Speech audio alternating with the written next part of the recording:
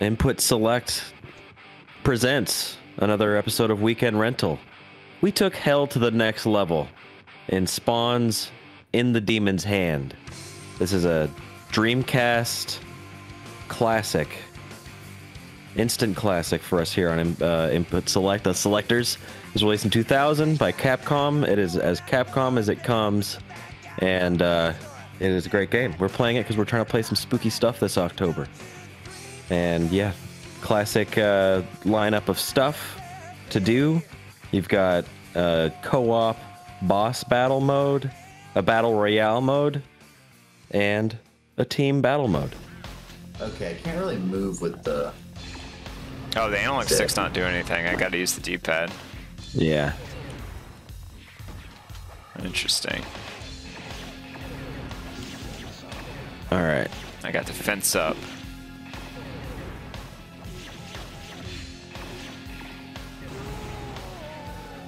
Oh, I got killed. So far, I really like this. It's janky as hell. It's very old. And it is right up my alley. Oh! Oh, you got cheese on your head. I don't know what that's about. But Don't call me a cheesehead. Yatch. Oh, man. Oh, -1 still on this. This is no good. No good.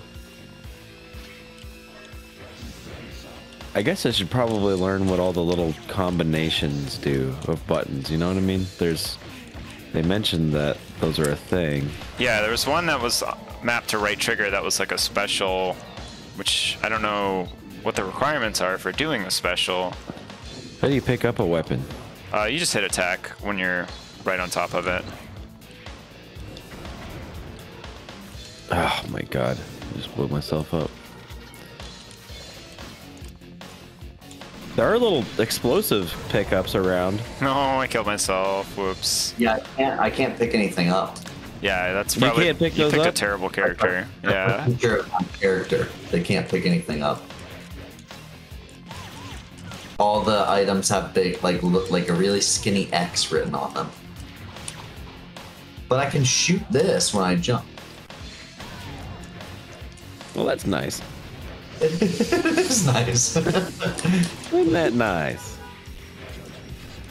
Oh, you could pick up these, you could pick up these barrels too somehow, right? Yeah, come on over. Ah!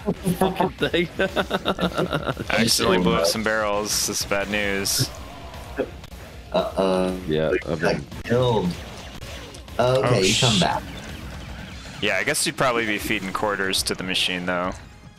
Yeah, right. Wow, if this isn't my local pizza place, I would go ham. Yeah. Oh, yeah. My dad would not let me play this. No, Yeah. he wouldn't care. Yeah.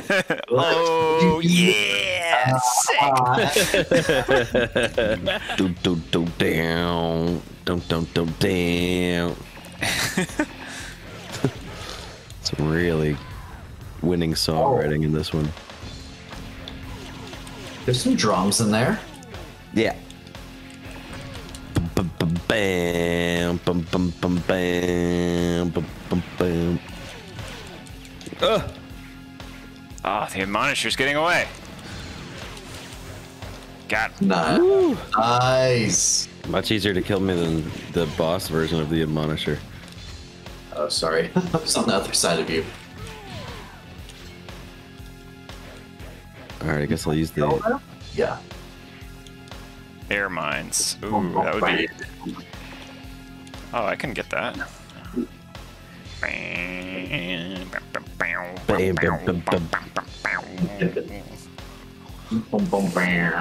Sick. Ah, Admonisher. No. Oh, He just detonated on you? Yeah. The deathmatch, the arenas that we're in are very good. Yes, I'm liking them a lot. Splitgate could take a page out of this game's book. Definitely. These are balanced, unlike Splitgate. Yeah.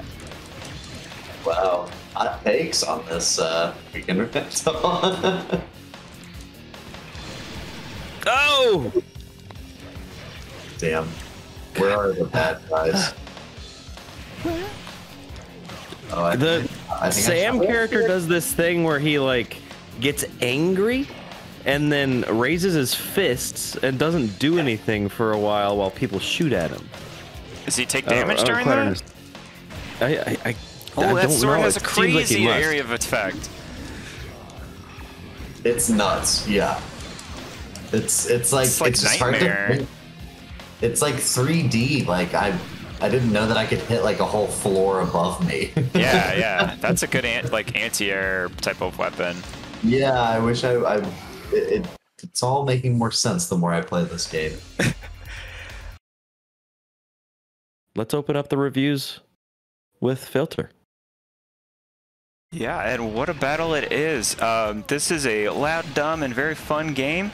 They don't make them like this. They only made them like this in 1999 when everybody was high on balls, energy drink, and greasy pizza.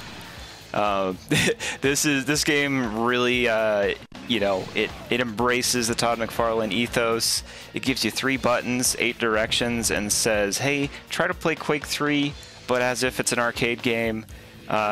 Everybody is your favorite guy from Spawn, who you may or may not know because your parents will let you buy those naughty, Neanderthal comic books with the boobies and the muscly guys with skull faces and flames and whatever. But I think we all had a blast with this one. I gave it a 4 out of 5. Really, the only things I hold against it are just due to some limitations of what it is. It's an arcade game. But it wants to be an arena shooter / beat 'em up, and it struggles with those confines of those simple controls, and being a 3D game, very 3D game, without a real camera stick or any kind of normal aiming. But I think it gets away with it. It gives you the fun that you need. When you're putting quarters into a machine, or when you're hanging out with your friends around a Dreamcast with 4 controllers, just turning up the butt rock and letting bullets fly. A great time. But I'm gonna pass over to Neosense and hear what he thinks. Thank you, Filter. I think that this game is really, really fun. I thought it was a total arcade perfection. I can see getting 8 people together around 4 Dreamcast controllers, or alternatively 4 arcade cabinets plugged into one another to just go to town on this, swapping out, talking shit. Yeah, I mean, this is what you want it to be. The Spawn influence is strong. It works. I'm not super familiar with the comics, but I think it was pretty on brand. It is a 3D, boxy-looking Dreamcast game. Or when it's on Dreamcast, it looks essentially Dreamcast. The only points I'd take off are that the controls were a little funny sometimes, and some of the characters kind of suck. So you gotta know what you're doing, or somebody's gonna just totally take you to task. But yeah, this game is awesome. I love it. Get your homies together and play this game. A great time. But I want to know what Dime thinks about the game. Well, I think very highly of this game. This game is it's only as simple as it needs to be, and not one bit more. It's a lot to look at. It's a lot of fun to play. And yeah, it's a lot of fun to have I'm picturing it right now, just as you guys are saying, 4 cabinets or so in the corner of a pizza place, a bunch of maniac kids surrounding it, screaming at the top of their lungs. Certainly, the one negative aspect of it that everybody has to say is the controls. This game was certainly suffering from the fact that the second analog stick had not been invented yet. But I can't wait. I wish that there was something since then that came out representative of this with that second analog stick there. This game is great. I do wish that it wasn't just a series of labyrinths that you had to choose from. as far as stages go, but this game kept me guessing with different loadouts, different characters, and just seeing what all those things had to offer. Sometimes it was a real grab bag of gems or duds, and I like that about it. Even the lack of fluidity in the controls I found to be charming. So 5 out of 5 for me. Couldn't really denigrate this game one bit.